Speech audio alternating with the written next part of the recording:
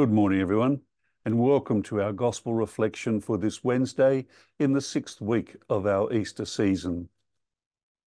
We begin in the name of the Father, and of the Son, and of the Holy Spirit. Amen. Our Gospel today continues to be from the Gospel of John, and today is chapter 16, verses 12 to 15. Jesus said to his disciples, I still have many things to say to you, but they would be too much for you now. But when the Spirit of truth comes, he will lead you to the complete truth, since he will not be speaking as from himself, but will say only what he has learnt. And he will tell you of the things to come. He will glorify me, since all he tells you will be taken from what is mine. Everything the Father has is mine.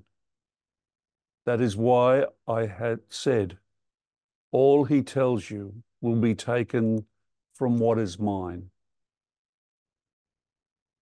The Gospel of the Lord.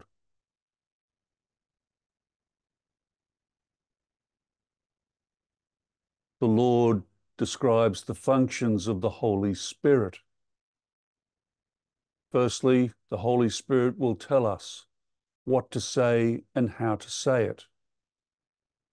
The Holy Spirit enables us to say the right thing.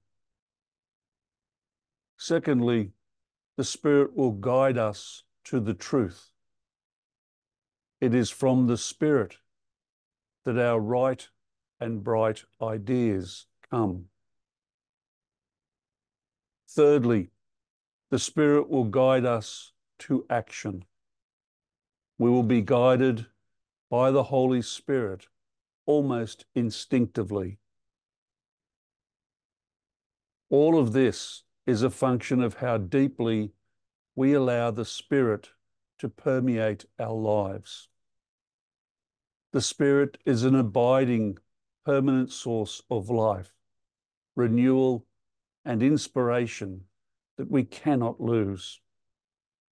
We can tune that Spirit out, but we cannot lose it.